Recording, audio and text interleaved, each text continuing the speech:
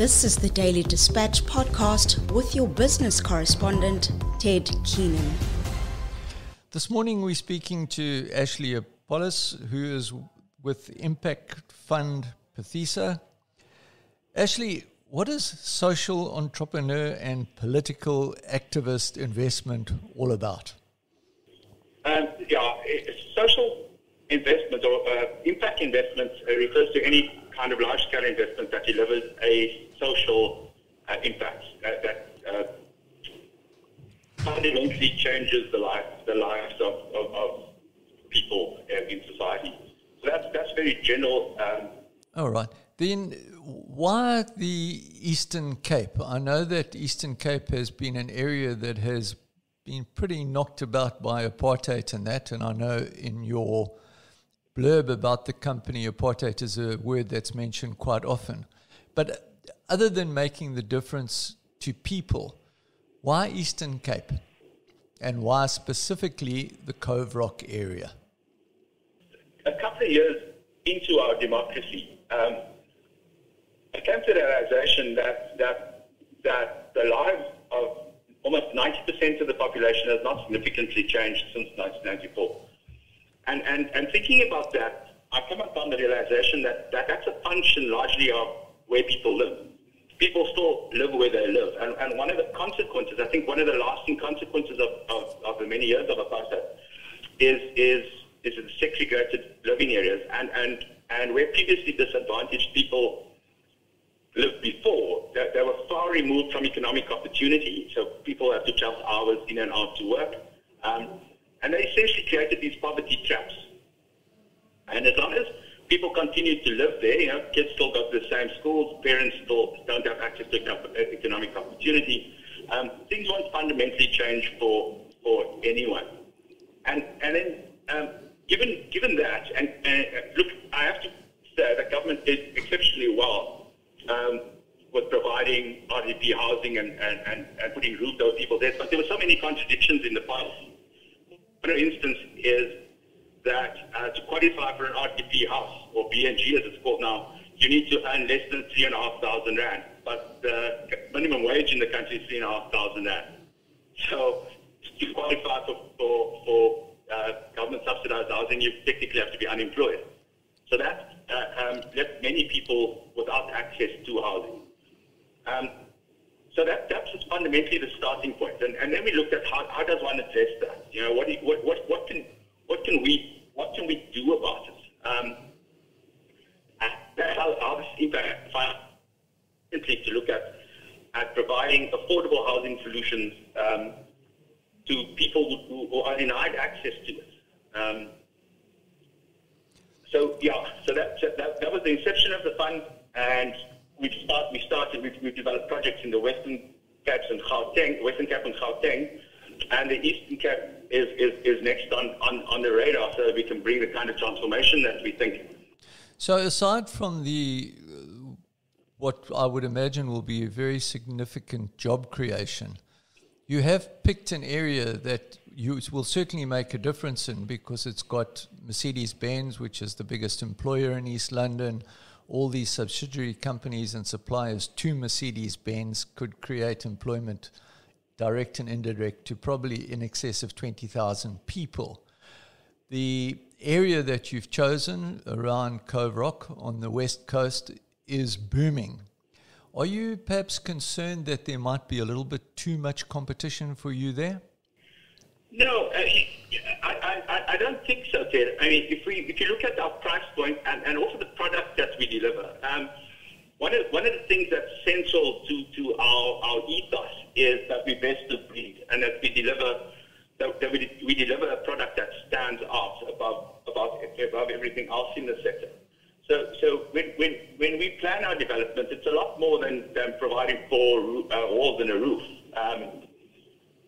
We look at the social, the human and social experience in its totality. So we provide running tracks, gardens, community gardens, community centers. There'll be retail, there'll be schools. There'll be, we look at the full, at the person's full living experience and provide for all of that. And we're pretty confident that our product stands anything else in the area. When do you hope to start breaking ground? Look, we are officially launching on Thursday. Inside of the second quarter next year. As far as your first build for your first phase goes, when are you hoping that people will be moving in? So you're looking at 12 to 18 months from the start of construction before the first units will be ready. So a year from now. The proximity to East London is fantastic, but you also have pretty much a shortcut to Bishu, the home of the Eastern Cape Parliament, etc. Are you hoping that will also create a demand for you? Absolutely. It's close to the airport, it's close to the road to Bishu. And fundamentally, we think that given the price point and our target market, we don't foresee a problem with the market. I think given we've done significant market research and the area is the right area and the price point is the right price point for what people require. And again, given what it is we want to achieve, so there'll be a full spectrum from affordable rental through to sales. So we're catering for the full spectrum of the market, affordable accommodation. So we really are trying to bring a section of the population in that would not normally have access to the kind of product that we offer. But it's widespread. Okay, just a final question before I move on to the fellow who will actually be marketing your property here. Ashley, I see you will be putting up a school. Will that be an affordable private school? Will you be using a government school? No, so it will be a very affordable private school. We've just finished an interview with Ashley Apollos, who's putting the money, or through his consortium, putting the money into the project, to our next guest, Sean Newland-Nell of Full Circle Property. Sean, your company's been going for about 2 years now, although your combined experience with you and your partners probably exceeds 30 years. But am I correct in assuming that this is the real plum job that you guys have had so far?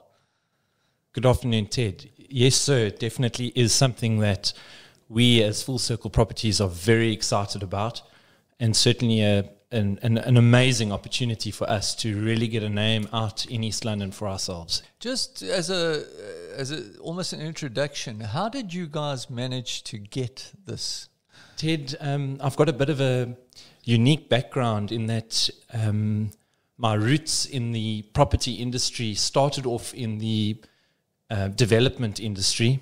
We used to buy and sell properties of our own privately, and through that avenue, I was able to make some really good contacts in the planning, if I can call it that, planning phases of what to do when one buys a piece of land and how you get from just a piece of land to a finished end product. And with that knowledge and with the old story of not what you know, but who you know. And luckily I was able to meet some fantastic people who supported me and who stood by us as a new company and gave us this fantastic opportunity. In actual fact, our name was recommended to the developer more than once, which is a massive feather in our caps. You guys have managed to keep this very under the radar, haven't you? I mean, yes, sir. You've just about to launch. In fact, you have launched. How many units will there be once built out, or is that not ascertained yet? Approximately, one's looking at about 1,700 units. That does change from time to time as planning in the later phases may change. Obviously, we're going to be able to tell once the development really kicks off, which is going to happen this weekend, which offerings in the development are going to be most sought after, and therefore the developer may change some of the planning to accommodate the demand. As Ashley pointed out to us earlier, I made the mistake of saying the entry level was 7 million. His reply was, yes, he wished it was. But it's just... Me too, since we work on commission. It's just slightly higher than 700,000. But in today's times, that's pretty affordable, is it not? Absolutely. This is a very exciting offering for the East London market. Firstly, we're so close to the business node. We've got the IDZ right on our doorstep. We've got Daimler Chrysler equally as close. We've got government departments. Bishu is close. And it's an environment which is going to be safe, modern, and really a place where people can live, work and play, and so close to town. He was speaking about the school and that there will be a school built there. Is that in the early phases, or is that a promise far to the future? No, that does come a little bit further down the line. I wouldn't say far into the future. It's definitely something that is on the cards. It is something which the developer is investigating at the moment.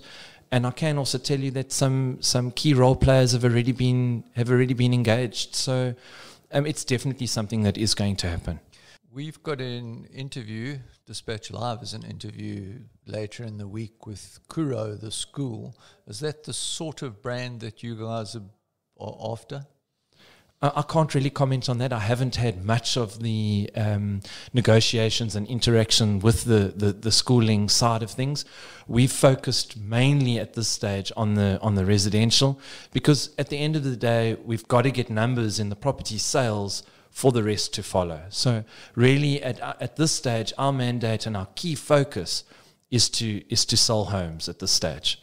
The aspect of plot and plan is often quite attractive, but you just won't be doing a plot and plan. You have a uniform approach, and presumably it will look fantastic. People quite enjoy uniformity. Absolutely. So the key word here is turnkey. So it's very much a turnkey development. And the advantage of that is that the development will come up in uniformity from when they start. So you're not going to have bits and pieces of vacant land at a later stage, which has the potential to make a development perhaps look a bit untidy. So it'll be turnkey, and the phases will be opened as and when there's the demand for them. Sean, as far as finance and bond goes, are you chaps linked to one bank, or are you linked to several banks? No, we are linked to several banks. We are linked to a bond originator, and the bond originator will handle that side of things for us. The bond originators are Uber Home Finance, and we'll be working hand in hand with them, to ensure that our clients are able to secure the necessary finance. So as far as the sales team goes, you guys are enthusiastic. You are new on the job, if I am correct with that. But Uber's also quite a new concern. So there's a lot of excitement here. Absolutely. Yes, we certainly are. We're looking forward to getting going. We've got a very dynamic team, and are passionate about selling property. That's very important in this industry to enjoy what you do. And we certainly we enjoy selling property and being involved with people. There's always been big competition between East Coast and West Coast, and the East Coast was certainly giving you guys a bit of a thump with the beautiful developments around the Wild Coast, but they're small developments. Now you've got yours with well over 1,000. MHG Holdings has got 5,000. Are we not possibly being overtraded here? I don't believe so. I believe that the market, there's certainly a demand for this kind of housing. And as I said to you earlier, being so close to town, this is what's going to be attractive for so many people. To be able to get yourself into a brand new home within these price brackets and to be so close to town. We've all experienced the pinch on our wallets as the fuel prices continue to increase. So certainly being, honestly, couple of kilometers from the airport, it's extremely convenient. And then, of course, you've got the beach just down the road as well as an added bonus. So I believe this development is going to do extremely well. And there's a lot of people moving out of the big cities to places like East London with the work from home situation. So, Sean Newland-Nell from Full Circle. Thanks, Sean. Goodbye.